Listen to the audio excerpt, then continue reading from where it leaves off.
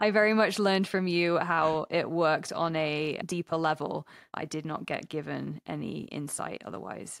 Well, I'm happy to hear I helped in some regard, and hopefully it was helpful. But these are complicated therapies, so I think your experience is probably common, that getting into the molecular detail is probably a lot for a traditional patient visit where you have a lot going on. And our hope is to maybe offload the oncology teams. And if someone is being presented with an antibody drug conjugate, maybe they listen to this podcast, they have some reasonable foundation, so they have a sense of what's going on. Because these things are complicated and it takes a little while to explain it. So generally speaking, we're calling them ADCs, antibody drug conjugates. And what that means is it's an antibody that is pharmacologically conjugated, it's linked to a drug, and the drug is a chemotherapeutic.